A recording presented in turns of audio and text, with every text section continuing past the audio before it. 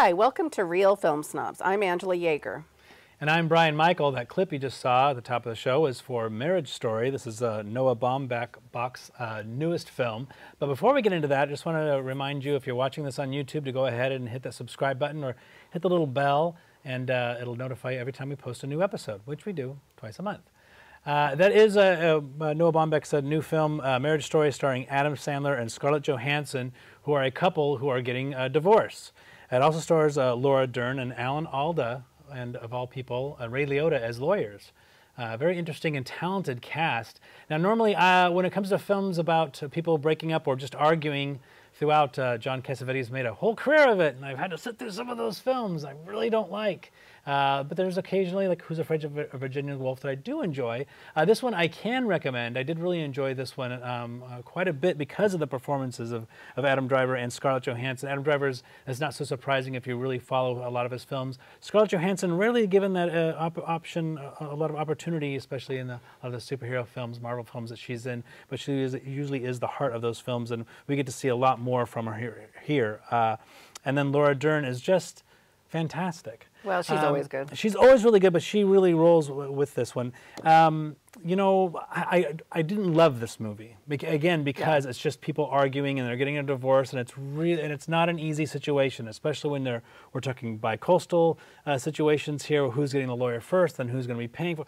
It's all this mumbo jumbo stuff. I really have a huge lack of interest in, and even though it's very realistic, and I'd rather watch people settle things with their fists sometimes in movies than through lawyers. It's tough. Then it would be domestic abuse, and it would be a totally different movie. No, I enjoyed this. You know, the thing is, I kept thinking about two movies as I was watching this one. One by Noah Baumbach, his best film, The Squid and the Whale, which is about divorce. In his case, it's semi-autobiographical about his parents' divorce, and it's through the lens of the child, played by Jesse Eisenberg in that case. And that film is just a masterpiece, I think, because in this case, it's very much through the couple's perspective, and the child is sort of in the background the whole time. And so I felt like, I couldn't help but think of The Squid and the Whale, which I think is a better film still. And then I also kept thinking about, weirdly enough, Annie Hall. And the reason I thought about that is I felt like this film has some feelings of some, earlier Woody Allen films, but also, of course, the New York and LA thing. The actress who wants to go to LA, he's a New York guy. I couldn't help but think of that and think, oh, this is almost like, what if these characters, ended up getting married and having a kid? Of course, her character isn't really like Diane Keaton's at all in Annie Hall, but there was just sort of that coastal, issue that made me think of that. I do think the performances are really strong. I also have to mention Julie Haggerty as Scarlett Johansson's mother, because she's an actress I love that I haven't got to see on screen in a long time, and of course loved her in Lost in America with Albert Brooks. Alan Alda in a very small part, as you mentioned, but also that made me think of Woody Allen again. I couldn't help it. So it's interesting that you bring up Woody Allen, because I was thinking about Woody Allen a lot through this film, hence we do a show together. But is because with a lot of that heavy stuff, sometimes you do have to have a comic relief, and that's usually the Woody Allen character in something like Hannah and Her Sisters or Crimes and Misdemeanors. And so you have this heavier stuff that's, it's really hard to kind of sit through some of it. I mean, I really enjoy this film. Would I watch it again? I don't know. Well, it's not as heavy as, I don't think it's as heavy as like Bergman's Scenes from a Marriage, or even Who's Afraid of Virginia Woolf. There's a little bit of lightness from time to time. There is a few funny scenes. I felt like it could have even used maybe a little bit more of that. There's a few comic scenes with Adam Driver when the person from the court comes to observe him with his child. Angela, and I was going to ask about that. It's funny / horrifying. With the knife. Yeah, that's not. It was funny. It's funny. I was laughing. It's horrifying yet funny. I didn't think it was done right to be funny. It was just. Oh, I thought it was really funny. I was laughing quite a bit. I felt bad, and I think Adam Driver. They're both really excellent. Before we don't have a lot of time with this one, do you think the movie was balanced between the two characters? No, I think it's more from his perspective, and I don't think that it's. I think is really unfair. Her character is well written, and I think there's definitely, her perspectives in there, but I definitely think it's more from his character's perspective. He gets some of the big scenes. He gets the scene, the one we just mentioned with the knife. He also gets the big singing scene with the Sondheim song. He gets more moments of levity in the movie than she does. I think it's a little unjust towards her, because the most of the curveballs thrown are by her or her lawyer. And we kind of see him a little more sympathetic because we're seeing it more from his eyes, I feel like. And you know, it is a male director doing his perspective on the divorce. So really, well, I'm just I would saying, never guess you to say that. And that was too bad because I thought it was such a nice job between the two of them. I thought it wasn't until later I thought about it, like, gosh, it did show a lot more of Adam Driver in there because I did enjoy Scarlett Johansson so much in this and her character, but it was a lot more. But we also see her perspective in the film, and he does try to get that in there, and we see, you know, that especially as the film goes on, you know, some of his issues. But I do feel like the divorce in terms of its impact on them is more from his perspective. When I think of divorce movies, though, you think of Kramer versus Kramer, and that is such a... it's very male heavy in that movie. Well, that movie is, I recently watched more so than this one. I watched that in the last year, and it was just like, wow, really? You think a mother would abandon a child? Yeah. Who wrote this? And this is great because these are both really good people who both really love their child. Yes. There's not really anyone at fault here. It just didn't work out, and that's really a realistic scenario. It's just the fact that they have to be actors and directors, New York, LA. It's just kind of like, can't they just be? But I guess it could be regular people and look like Scarlett Johansson and Adam Driver. So maybe that's part of the. Maybe more like him. Okay. So we'll move on to our next movie, which is Black Christmas. Ooh, we have a horror movie and a holiday-themed movie in one. Let's take a look at the clip. Okay. Ooh. So Black Christmas. This is a remake, and I'm going to use air quotes. This is a film made by Sophia Takal, who also wrote it as well. And this tells it's a loose remake of the 1974 classic film that I love so much, directed by Bob Clark, about a sorority who is terrorized within. But this one adds a new twist, and it's actually leans towards perhaps it's a conspiracy. And it's filled with a lot of jump scares, and some jump scares, a few other jump scares, a heavy score, and then a lot of girl power at the last minute that just misses the mark a little bit. This is a very uneven film. I really wanted to like this one because I love the original. The first remake was so terrible. I was like, oh, it could never be that terrible, and it's not. But this one had the new twist because the first remake. Yeah, this is the second remake and a new twist on it. But and I was trying to push for a little more of a woke audience in terms of girl power. Or I was like saying girl power, women power, or the empowerment. Certainly there are the sororities and frat houses. There's a lot of bad things going on there, and we see a little bit of that. The other problem with this movie, though, is there's a lot of pretty people. Not saying that they're not talented, but if you ever watched a television show on CW, and I'm sorry if you do, when you have so many pretty people constantly in something, they become very bland. And unless they're a fantastic actor or something, even that, they just kind of get bland. You need a character actor. You need someone that looks like me or something like that, with no chin or something interesting, a bald, something like that. And after a while, they kind of blend and they kind of look together, and they kind of look, you know, it's like, what's one all the girl men, and another guy? Yeah, and that's all the people, all the men. All the guys are like handsome bros, and all the women, for the most part, are. I mean, Imogen Poots, who plays the central character of Riley, I've seen her in some other films, and she's, you know, a decent actress. I've seen her in other things, but she's about the only one that stood out. And of course, Carrie Owles is the professor, and we've seen him in things like The Princess Bride, but nothing in a long time. And he's always been really creepy, so he's perfectly casted. Yeah. So it's interesting because, you know, I wanted to like this for the same reasons you mentioned, and I think it's great that they're making, you know, more female empowered films. But the problem is, it still has to be scary. And this movie is not scary. And I scare easily. I scare at movies that I shouldn't even be scared at. And this movie did not scare me at all. I didn't give it a single thought after I left the theater. It's just not scary. I didn't see the last remake of Black Christmas, but the original, one of the things that had going for it, and it was more sexist, and it was the, you know, 70s, and the sorority girls were whatever. But one of the things it had going for it was the mystery, because you didn't really know who was doing it or why or what was happening. People were just disappearing. This movie gives away its tell right at the beginning. So there's no mystery. And then when they do sort of get it, they're combining sort of this black magic thing with like the fraternity thing, and then we have this message of sexual assault on campus. And I think it's great. Horror movies can have message. Jordan Peele has shown us that. That you can have a scary movie and it can still have a message, but it's still got to be scary, or it's got to deliver in some way. And this movie is just not scary in any, it has no mystery at all. Horror movies should have a sense of mystery. It also looked really flat to me. I don't know if you noticed, just the look of it was just kind of flat. And that might have been partially the use of the CW looking actors across the road, but it just felt like it felt like a made-for-TV movie. In not a good way. So it's just really disappointing. You know, and they keep launching all these, I had to say something about the whole female thing, because I knew you were going to get on me about this, but the thing is, all these things with whether it's Charlie's Angels or Ghostbusters with women, they just keep taking these former versions of movies with men and putting women in them and then saying, oh, look, they didn't do well. It's like, well, you could have something that's created by a woman that's original, like The Babadook.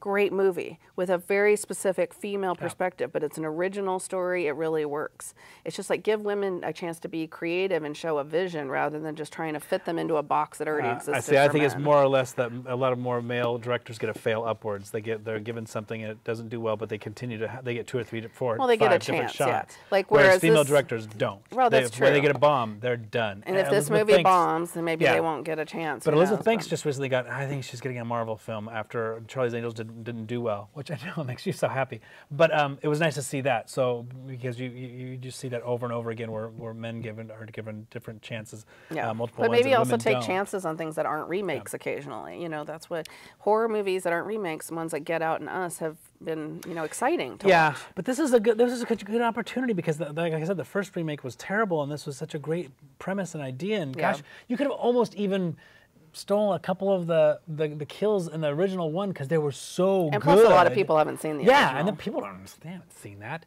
except for you and us. And but they could have just lifted those right off there and called it an homage and had a great scare and done that. Yeah. But when the score is going, the score did not trust the audience. And it was just like, I know the scare's coming up. You don't need to do that. And and I hate a jump scare. I hate an empty jump scare when it's nothing. A cat, oh God. Yeah. Okay, so definitely can't recommend that one. No. So we'll move on to our next movie, which is Dark Waters, and we have a clip for you to take a look at. Okay, you saw a clip for Dark Waters, and this movie is about a corporate attorney, played by Mark Ruffalo, who takes on an environmental case for a farmer against one of the largest chemical companies. This movie is the newest by one of my favorite directors, Todd Haynes, and it's, as I mentioned, stars Mark Ruffalo in the title character of, the central character of Robert Bilott, who's a real-life lawyer. This is all based on a true story. He took on DuPont and is still taking on DuPont, as we learn at the end of the movie. The case is continuing. This is actually a movie. I thought this is something that was fixed. I was like, oh, cool, I got my nonstick pan. I'm fine. No, go home and throw away all your nonstick pans after you watch this movie. It's not a. Teflon is on all the nonstick pans. I got stainless steel a long time ago for this very reason, people. But this is one of these kind of procedural whistleblower type movies, and we've seen someone's mentioned Spotlight or Aaron Brockovich. I love these kind of movies, and the thing is interesting because I read an interview with Todd Haynes, who is a director not known for doing these kind of movies. He usually does very esoteric art house movies, but he said, oh, this is my favorite genre of Hollywood movie. It's the movie where you watch someone sort of unravel and slowly find out these things and kind of put together these clues, and it's a little bit nerdy, because the Mark Ruffalo character is not this is not a John Grisham type of lawyer. He doesn't get out in front of the courtroom and say things eloquently. No. He's kind of a schleppy guy. He's a corporate attorney, which means he's not used to doing. Yeah, he gets that part. But there's a reason they get him to speak during. He's not the kind of attorney that goes in front of people and speaks. He's a paper attorney. He's the guy who puts stuff together on paper, does the research. It's hard to make a movie exciting that's about research, but Spotlight's another one that did that, where they show them doing the research to put together what the priest did. Here he's putting together the research. Okay, he starts thinking it's just a small case, thinking this one farmer and his cows have been poisoned. Maybe it's something with this one creek. And then instead he unearths this huge, vast environmental contamination. Big time. I thought it was a great movie.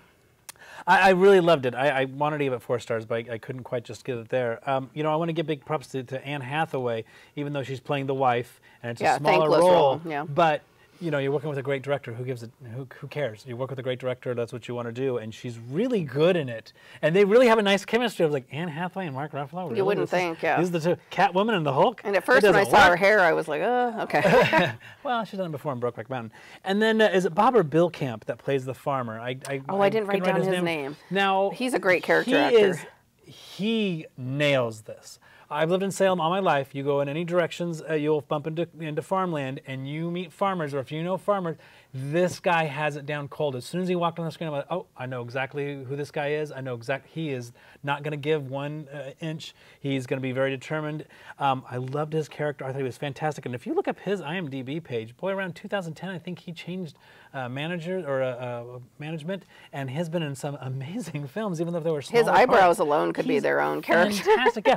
And I loved it because he's the really kind of the heart of it, because he's the reason why we're fighting. He's the reason why we're there. And what's his we see what's to his happening, farm is horrible. It's awful. And you know, to his family. And Tim Robbins comes in and he has the passionate speech about how this is who we be defended.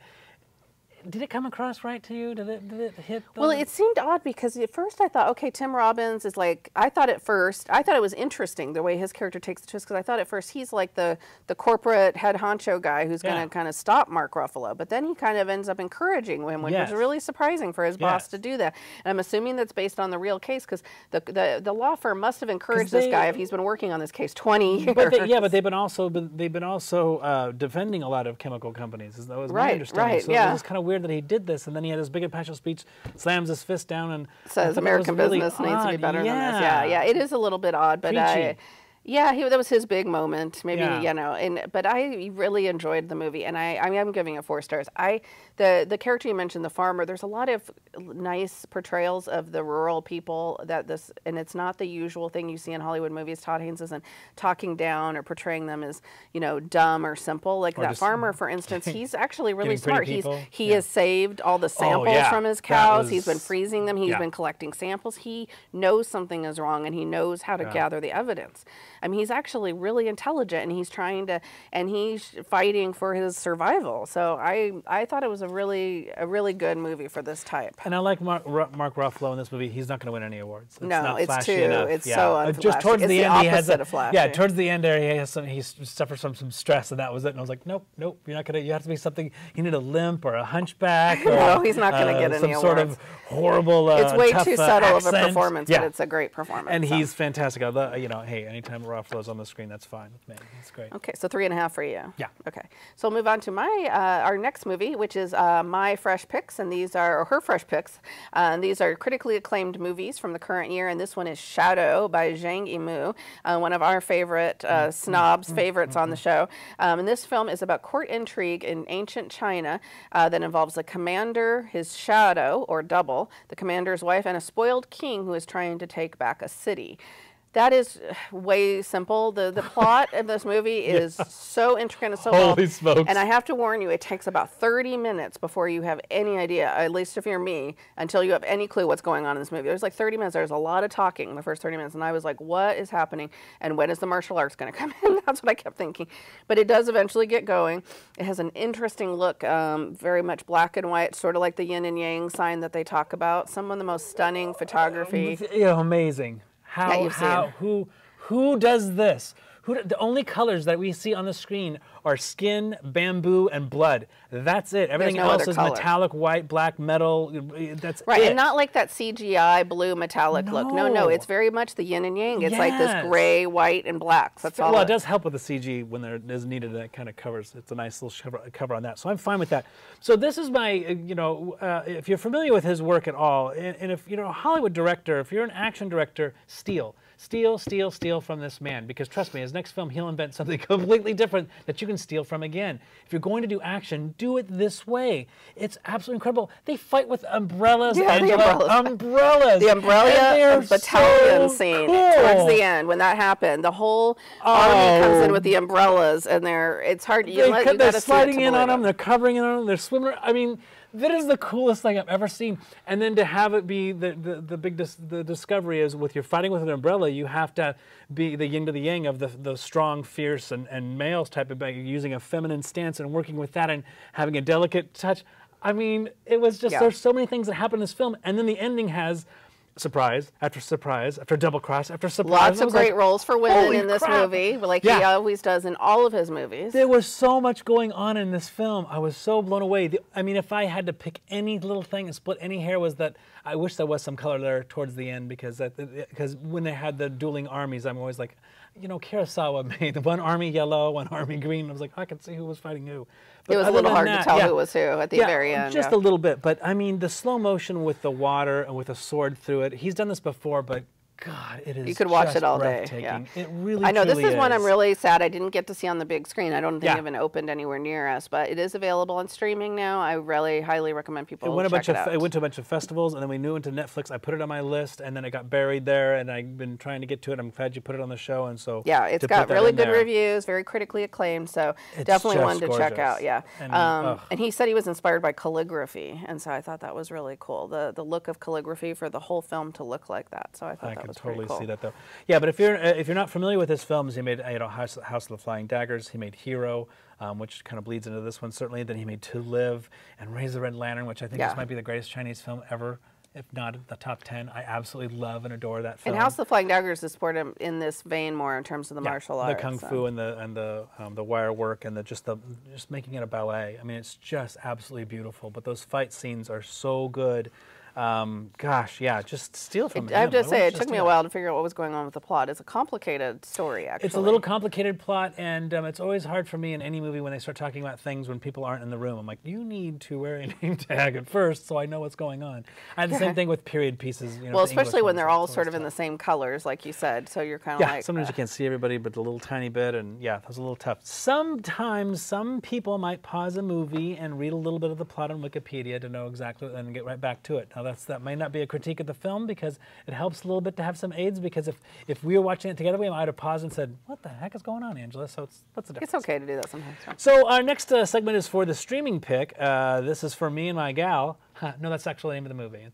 I'm not making a reference to Angela, though that was going to be the name of the show at first. This is a film directed by Busby Berkeley, not Busby Berkeley, as I like to say, starring Judy Garland, you might have heard of her, and Gene Kelly in his film debut. And this is a story about two vaudevillian performers who find romance and love, and it's interrupted by a little thing called World War II. Gene Kelly really just had it from the start. It really had it right there from the beginning, and it was pretty impressive to sit here and watch him on screen and just be Gene Kelly. I mean, this is his first I would not picture. have known this was his first movie because he's immediately Gene Kelly. I mean, he's like the way you always know. Yeah. He's movie star, smirky, boom. just Done. Swagger. He just comes in like not a character actor. Sing. Yeah, it's World War I actually. Was it World War I? Well, it came out during World War II. It came out in 1942, but it's set during World War I. And then of course Judy Garland is Judy Garland. She's absolutely fantastic. They have a nice chemistry between the two of them. But what was really interesting about this film was that it takes on draft dodging. Yeah, it was interesting. Something that he didn't want to, that he did. And I thought that was really brave, and they actually had to play it down and make him more of a sympathetic character because they knew the audience I know the original story. That's when they added on the scenes of him getting heroic when he finally went out there and volunteered for the cause, because they were worried that the audiences would be anti the Gene Kelly character. Because when he first dodges the draft, you're like, ooh, this is not what I was expecting. Wait, what? His character's kind of you can't selfish, do that. Yeah. You don't do that. Not in 1942, especially as the U.S. is going World War II. Yeah, so I was shocked. It was the first movie that Judy Garland, as an adult, had her name above the title, and she actually really vouched for Gene Kelly. She wanted him for this movie. Yeah. This is the first of 3 films they ended up making together, including one of your favorites, The Pirate, and Summer Stock, which I just finally recently watched. Did you watch it? Yes, I did. The dancing scene with the piece of paper? Yes. Oh my really, God. I think that's one of Gene Kelly's best dancing scenes of his career. Oh my God. A lot of the other movies just hokum, they but show that singing in the rain, and I'm like, and then show the dancing with the paper. I know a lot of Summer Stock is hokum, but that scene is worth watching the whole movie for. I like the movie a lot, but that, I mean. Oh my God! So this is a black and white film. It's available on streaming if you're watching Criterion, which Angela watches just a little too much of it. I'm starting to worry about her. Oh, come on! Mainline it here pretty soon if she could. This doesn't have one interesting thing about this with the dancing sequences. It doesn't have any of the usual Busby Berkeley flourishes. It's very straight on, which I think is okay. You don't he can't do geometric patterns every time. But there was at one point I thought you wouldn't even know he directed this movie. I kept looking for anything from him, and no. Just one overhead shot with ladies on their side. I mean, it's well photographed. You can see the dancing, and the dancing looks great. But I just didn't see Busby Berkeley. I don't know if there's any really memorable dancing scenes in that film because I'm trying to remember it because I watched all 3 of their films right back to back, and so now I'm kind of getting them mixed up together a little bit. Well, this is the black and white one. Yeah. I know. The other 2 are in color. He's not in brown face. He's not in brown face, and there's no. Oh, and she's quite a bit thinner in this one than in the later ones. Be nice. Oh God. No, they Jesus, actually Angela, said it's Judy Garland. Poor Judy Jeez. Garland. I just feel bad for her. Every movie she looks so different. Gene Kelly looks exactly the same. Like, it was just, I watched these back to back with Summer Stock 10 years later, and I was like, going to hell. All right, so let's see. Let's go back here. We both can recommend The Marriage Story. We can't recommend Black Christmas. We recommended Dark Waters highly, as well as Shadow. And then for me and my gal, I'd say Shadow and Dark Waters are my big. Both those two. Shadow is 4 stars, easy. We'd like us on Facebook, follow us on Twitter. You can listen to us on KMUZ. You can watch us on YouTube. You can watch us on cable access in Silverton, as well as Corvallis and Salem. We want to thank our amazing sponsors, our fantastic and hardworking crew, and my beautiful co-host, as well as you, the viewer at home. Have a great day and great movies.